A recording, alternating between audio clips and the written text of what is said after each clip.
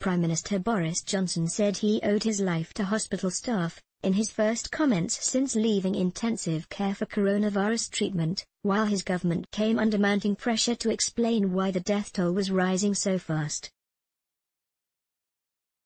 Britain has reported 2 days in a row of hospital deaths increasing by more than 900 people. Friday's death toll of 980 surpassed the highest recorded in a single day in Italy, the hardest-hit country in Europe so far. The British government has had to defend its response, which has included carrying out far less testing than in some other European countries and ordering a lockdown that came comparatively late.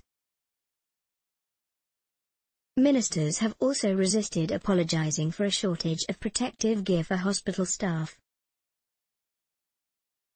Johnson, 55, was taken to St Thomas's Hospital in central London on April 5, suffering from persistent symptoms of the disease caused by the new coronavirus. On April 6, he was moved into intensive care, where he remained until April 9.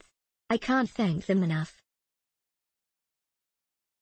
I owe them my life," Johnson said of the staff of Britain's state-run National Health Service at the hospital, in his first comments since being moved back to a regular ward. The comments were released to journalists and confirmed by his office on Sunday. His Downing Street office said Johnson continues to make very good progress. In his absence, Foreign Secretary Dominic Raab is deputising for him. In a sign of the gravity of the emergency, Queen Elizabeth issued her second rallying message in a week, telling the nation that coronavirus will not overcome us. Archbishop of Canterbury Justin Welby, spiritual leader of the worldwide Anglican Communion, delivered an Easter Sunday sermon from the kitchen of his London flat, recorded on his computer tablet. "We do have a plan." Meanwhile, ministers were facing uncomfortable questions about whether the alarming rise in the death toll was due to the relatively late decision to impose a lockdown on March 23. Well, different countries have different cycles in terms of where they are in terms of the spread of this pandemic, Business Minister Alok Sharma told Sky News on Sunday when asked to explain the reason for the poor UK numbers. Health Minister Matt Hancock suggested during a BBC radio interview on Saturday that Britain's daily death toll had exceeded Italy's because it had a bigger population.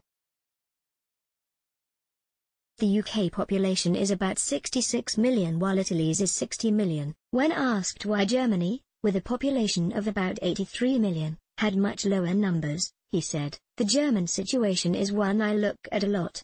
Ministers have insisted that the government took the right steps at the right time, guided by scientific advice. NHS doctors and nurses across the country are complaining about a lack of personal protective equipment, PPE. About 20 frontline medical staff are reported to have died of the disease after treating patients. Asked on Sunday whether he would apologise over the loss of life in the NHS and the lack of PPE, Sharma replied, "I said I was sorry for the loss of any life in this pandemic, but we are facing an unprecedented situation.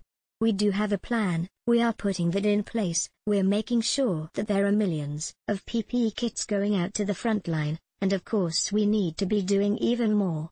The new leader of the opposition Labour Party, Keir Starmer, said the government should acknowledge failings more openly.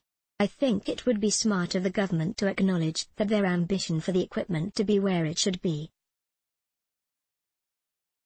isn't being matched and probably just apologise for that and get on with it," he told Sky News.